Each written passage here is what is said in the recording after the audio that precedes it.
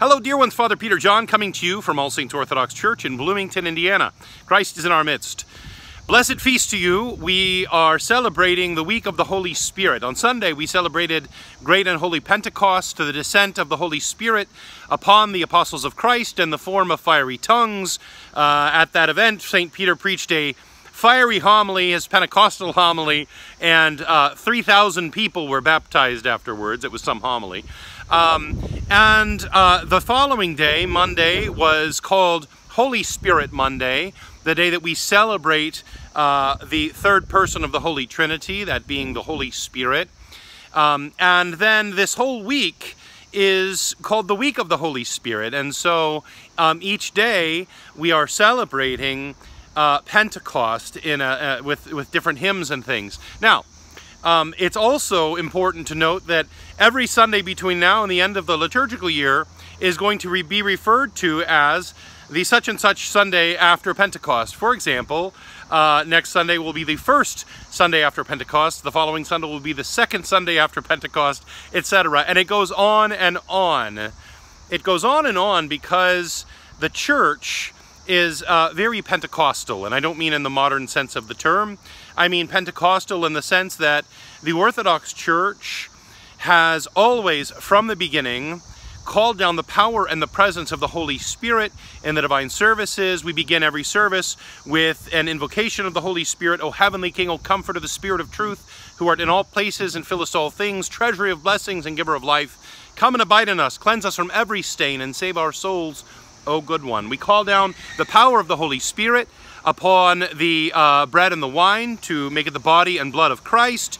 At the liturgy, we celebrate the fact that the Holy Spirit works in the Church and the body of Christ, that the Holy Spirit works through the oil of anointing, for example, in holy unction for the healing of soul and body, etc.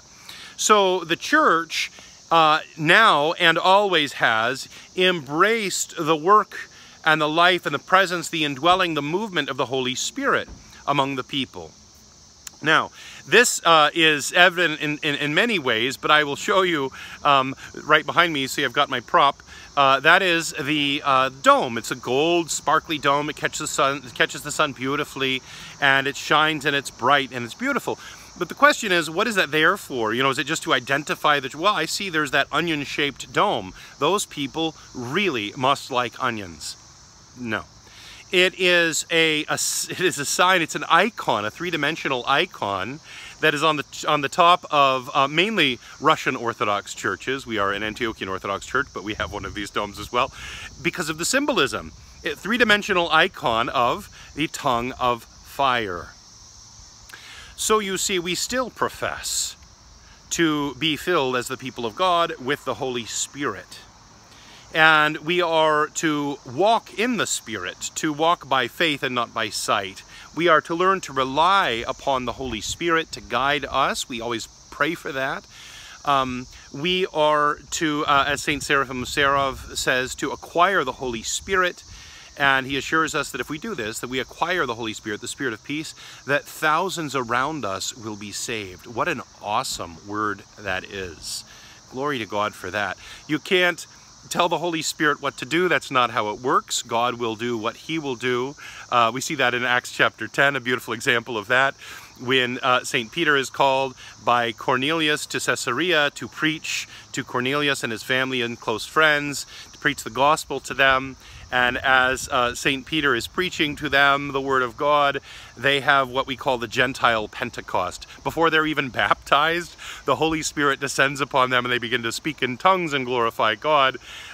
So, you know, the Holy Spirit works outside the box sometimes. But what we do know is that our job is to be willing vessels, willing temples of the Holy Spirit. That's what we're called, temples of the Holy Spirit. St. Paul says, do you not know that your bodies are the temple of the Holy Spirit? So, brothers and sisters, I encourage you in this Pentecost week, in this week of the Holy Spirit, to recommit yourself to be a willing vessel, to be a willing temple of the Spirit of God, and to live a life that is worthy of that calling. God help us all. Christ is in our midst. He is and ever shall be.